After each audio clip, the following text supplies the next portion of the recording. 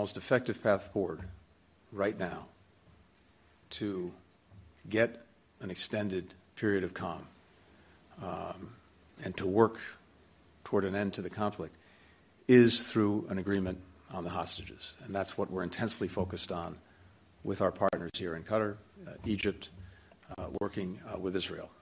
And of course, now that we have the response from Hamas to the proposal that was put on the table a week or so ago, we're going to be very intensely focused on that.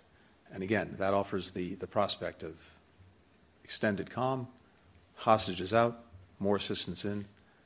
That would clearly be beneficial to everyone, and I think that offers the best path forward. But there's a lot of work to be done to achieve it. We're very focused on doing that work.